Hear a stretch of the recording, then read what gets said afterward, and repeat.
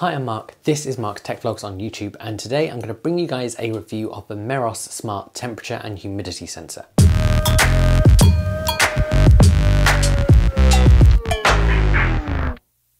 Now this is the MS100FH, and this is a tiny temperature and humidity sensor that is HomeKit compatible. And this is part of Meross's smart sensor range, which includes things like smart radiator valves and also smart smoke alarms. There's reviews for both of those on his channel as well. And at the start of this video, I want to tell you guys that Meross have actually sent me this to review for you guys, which means I haven't actually paid for it. However, when a company reaches out to me, I always say that I will create an honest review. And so that's what this is going to be. And I want to start off by talking about pricing. And if you've not come across Meross before, they are a company who tend to make really affordable HomeKit compatible products. And I've used quite a few of their products in the past, many of which I've actually paid for, and I've always been really impressed. Now, if you don't already have a Meross hub, you're going to need one to work with this product. Likewise, if you've already got a Meross hub that has 16 devices attached to it, you're going to need a second one. This is because the Meross hub can only work with up to 16 devices. If you do need the hub, then you'll need the starter pack, which includes the hub and retails at £32. If not, on its own, this sensor is £25. I've put a link below where you can pick up both on the Meross store, and I've also got a voucher code below where you can save 10% off your order. This makes this device, with and without the hub, a really affordable option, especially given the HomeKit compatibility. So let's talk about the design. So the design is a small disc-shaped device which can be mounted to a wall or just placed on a surface. For the most part of it, it is white, but on the front or kind of top, depending how you fit it, it's got a solar panel, which means it can draw power from sunlight. It has a really nice, small, compact design, which is what you'd really expect given there is no screen on this device itself. You access data via your smartphone. So let's talk about the specification.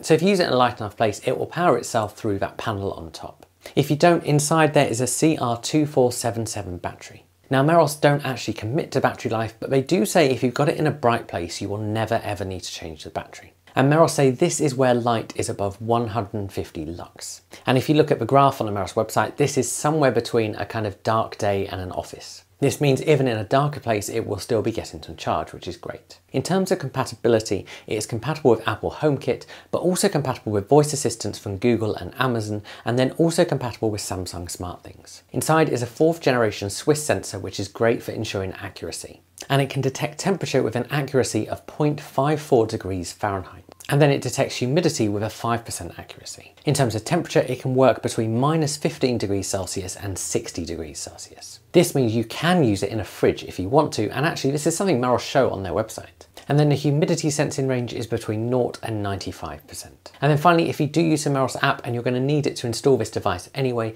you can get up to 2 years worth of data stored. So let's talk about setting this device up. So setting this device is really easy. You just start in the Meross app. From there, you hit the plus button in the top and you find the sensor. If you don't already have the hub, it will talk you through setting up the hub as part of this process, and this will include adding the hub to your Apple Home app. You'll then add the sensor and the hub will make it appear automatically in your Apple Home app. What you will then need to do is pop into the Home app and make sure you assign it to the right room. You can also give it a name there as well. And that's it for setup. It is super simple. So let's talk about what it's like to use. And I've been using this for a couple of weeks. And as you guys know, I tend to come at things as an Apple user because that's kind of the primary stuff that I use around my house. And really there are two ways of using it as an Apple user. You either use it through the Apple Home app or the Meross app. So I want to talk about both. And I want to start off by talking about the Meross app. So in the Meross app, when you first open it, you will see an overview of all of your Meross products. For this particular device, it will show you the current temperature and humidity right on that home screen. If you click through, you'll see a bit more information. You can then view the historical data by day, week, and month. Clicking the menu icon in the top right will take you through to some more settings and options as well. It's here you can set up alerts for when the temperature and humidity go above or below certain levels. And it's also here you can export the data as a CSV, and you can choose to export this between dates, and this gets emailed to you. There's also a few other settings here, including the ability to switch between degrees Celsius and degrees Fahrenheit. In the Meross app, you can also set scenes. So maybe you want to trigger a different Meross device based on the temperature in the house. Maybe you've got a smart plug attached to a heater. This, of course, is dependent on you having other Meross devices. However, as an Apple user, this is where the Apple Home app really comes in. And actually, I think this is where it's more useful. So as I said, when you set up this temperature and humidity sensor, you also set it up in Apple Home app. In order to view it in the Apple Home app, you can click the climate button at the top, or you can go into the individual room and see the data there. In the individual rooms, it is split by temperature and humidity. Now, I actually have a HomePod Mini in my kitchen, which means I have 2 different temperatures and humidity levels for my kitchen where I put this device. This device, however, is on the opposite side of the room in a cooler area. This is why I can see a range at the top of my kitchen room.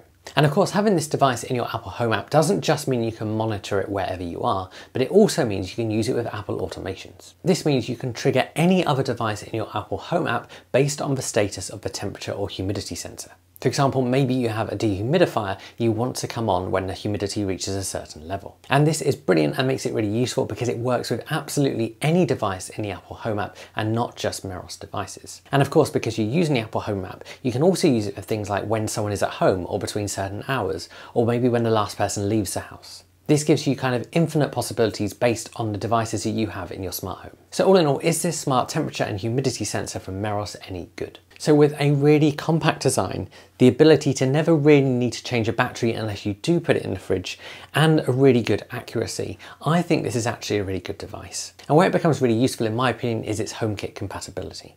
And that's because you can tie it into all kinds of automations in your Apple Home app and also see the temperature across your house just from a glance, combining with other temperature and humidity sensors you might already have, things like HomePod minis. If you do want to pick one up, I have put a link below. And as I said, there is a discount code that you can use as well, which will save you 10% on your order.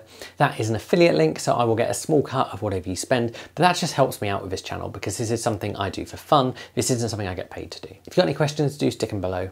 Please give this video a like, consider subscribing to my channel, and I will see you guys again soon.